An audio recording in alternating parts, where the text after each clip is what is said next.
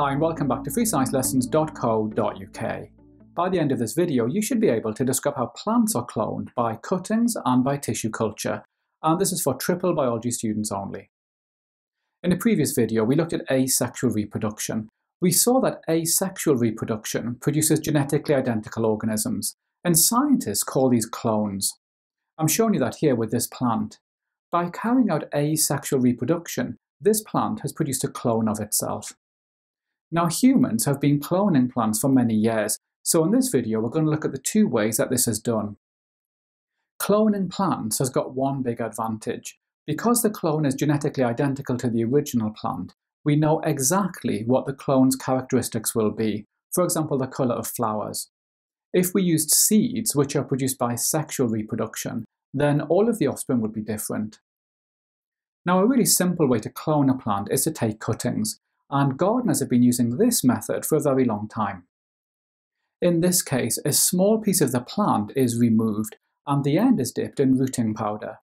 Rooting powder contains plant hormones, and this encourages the plant to develop roots. By taking cuttings, we produce a genetically identical clone of the starter plant. Now, taking cuttings works really well if we just want a few clones from a plant. However, what if we need hundreds of clones? To do this, we use tissue culture. In tissue culture, we take a plant that we want to clone, and we divide the plant into hundreds of tiny pieces. Each of these pieces contains a small number of cells.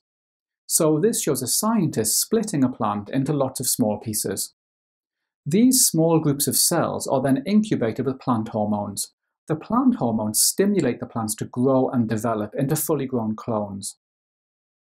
Now, the conditions that we use for tissue culture must be sterile, and that's because we don't want to introduce any microorganisms such as bacteria or fungi. Tissue culture is extremely useful in commercial plant nurseries. It allows growers to produce thousands of genetically identical plants quickly and cheaply. And again, because all the plants are clones, gardeners can be certain that they'll get the characteristics they want, for example, flower colour.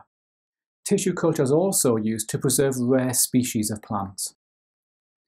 Remember, you'll find plenty of questions on plant cloning in my revision workbook, and you can get that by clicking on the link above.